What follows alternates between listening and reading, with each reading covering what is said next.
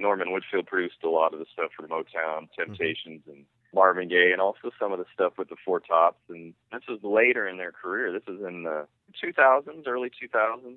Norman Whitfield had made a record for the Four Tops with Levi Stubbs. Levi Stubbs, when I was repping the Four Tops, Levi Stubbs was still alive, but he was very sick. He couldn't even sing with them anymore. He couldn't play with them anymore. But he did sing on that album. So we had a finished record by the Four Tops. And I was like, well, I can get a deal for that. It's the Four Tops. You know? Norman Whitfield is was again one of those guys that had kind of burned a lot of bridges in the business. A lot of people didn't like him. The record kind of sounded dated. It really wasn't a great record. The Four Tops hadn't put an original record out in years. So again, I went out to my contacts and I got a few people, including Beyonce's dad at the time had a label called Music World. He offered a deal because he loved that kind of stuff. But, you know, Norman Whitfield was looking for a bigger deal. He wanted like a big check, you know, because remember, a lot of these people come from the eras where you sign a deal and you get a huge check. It's not like that anymore. The labels don't give you big checks anymore. It's all back end. So he wouldn't take the deal. He controlled the whole project because he paid for the record. So he kept passing on the deal. So again, I rep the band.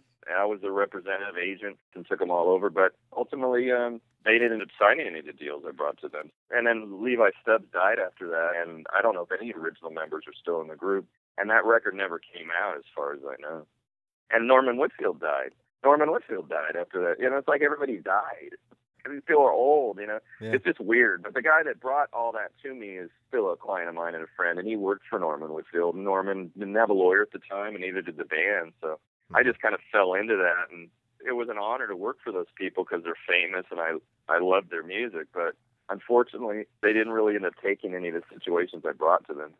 I really like Rose Royce and Car Wash and a lot of that stuff. I mean, he was really, really good, and of course, and he co-wrote I Heard It Through the Grapevine. Amazing guy. And I met him several times. But again, when I met him, it was later in life. I mean, he died a few years after that. He was, kind of a kooky character, interesting, real kind of cranky kind of guy, and didn't really want to talk too much about, because I love all that stuff, but I don't want to be some geeky fan guy because I'm really supposed to just be doing legal work. Mm-hmm. So I they don't really want me to pick their brain about their whole history at Motown. So I didn't really. He's just like, let's go make a deal, make some money, so right, kind of like that. I didn't really get to know him that well, but, you could tell he was one of those guys that made a lot of money, and he was a maverick type of a guy, and he didn't take any shit from anybody and didn't want to hear anybody's opinion, and most people in the business didn't really want to deal with him because he was kind of difficult. Hi, this is Marcus Singletary. Please subscribe to my channel.